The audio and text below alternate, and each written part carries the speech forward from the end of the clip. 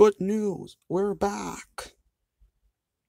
Did you get the information we needed? Yes, we did. It's all on the video camera I captured. See? Mirage got all the proof we need. Right on the video camera he used. Why don't you show it then, Mirage? Here are the info you need to know about the ink machine.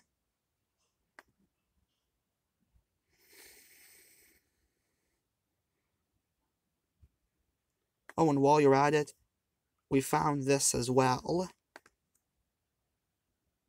It's either a knife or a dagger.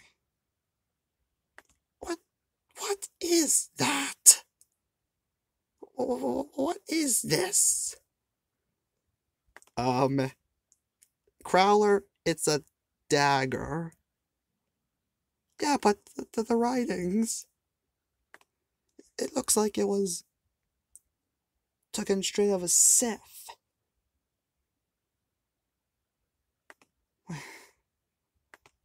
Sakura, you're some kind of woman who has an obsession with weapons of knives. You know what any of this is? Well, it's nothing I know about, actually. But I heard it belonged to a man by the name of Ochi of Bestoon. Ochi was originally a Jedi killer back in his past life during the Clone Wars. It was until him and Darth Vader went to the planet Exegol that Ochi then turned himself into a Sith assassin. And since then, he's then been titled as a Sith assassin. What happened to this man? Well, he was tasked with Emperor Palpatine of bringing back his granddaughter, Rey Palpatine, back in the year 21 BBY.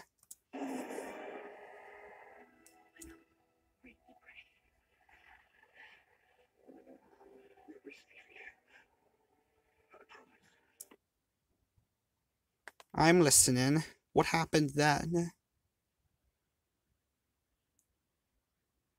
So Rey's parents thought they would be safe from Ochi and the others, but not for long. Rey stayed on Jakku. What happened to Rey's parents then? Rey's parents were abducted by Ochi and his gang.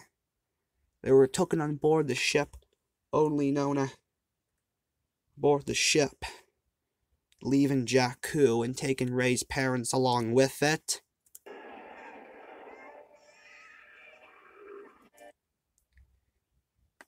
I'm sorry to say, but Rey was only abandoned by her parents by the age of 6.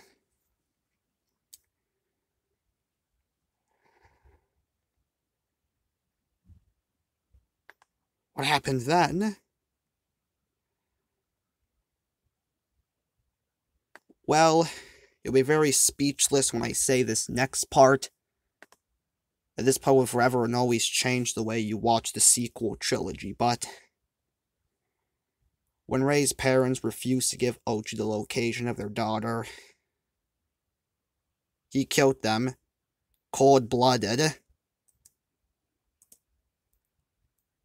Yep, I think Gen is now speechless.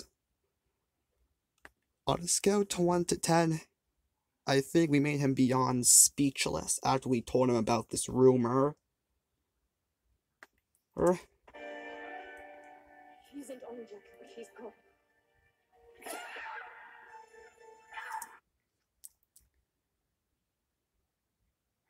Quite curious. What happened to Ochi after he killed Rey's parents? The story of Ochi then went on after the end of the Clone Wars, and on to the events of the original trilogy. He was then tasked with hunting down Luke Skywalker and Lando Calrissian, which led to him going to the planet Passam in the year 35 BBY, where unfortunately he died. Thanks a lot to Lando and Luke. If it weren't for them. So in conclusion, I guess this means he was probably killed off by Luke and Lando. I guess the way he gets for killing Rey's parents, back when Rey was only at the age of 6.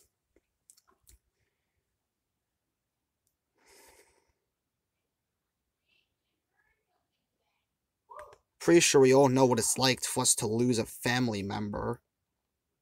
I lost my grandfather when I was a very young age.